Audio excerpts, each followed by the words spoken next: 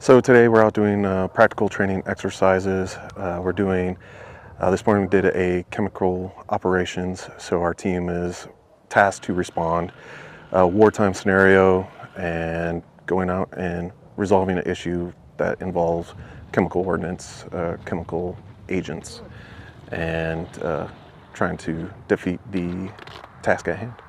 And then this afternoon we're running a UXO, unexploded ordnance problem. We have a couple guys that are in upgrade training, so they're trying to get their certifications, and so they have to run through several problems in order to do so, unexploded ordnance being one of those, usually the first one.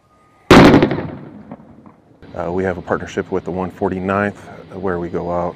They have a training bird for us. They load up different armament systems, and we create a problem like a hung gung, hung flare, hung ordnance on one of the pylons, and our team members are tasked to resolve the issue without any major safety violations.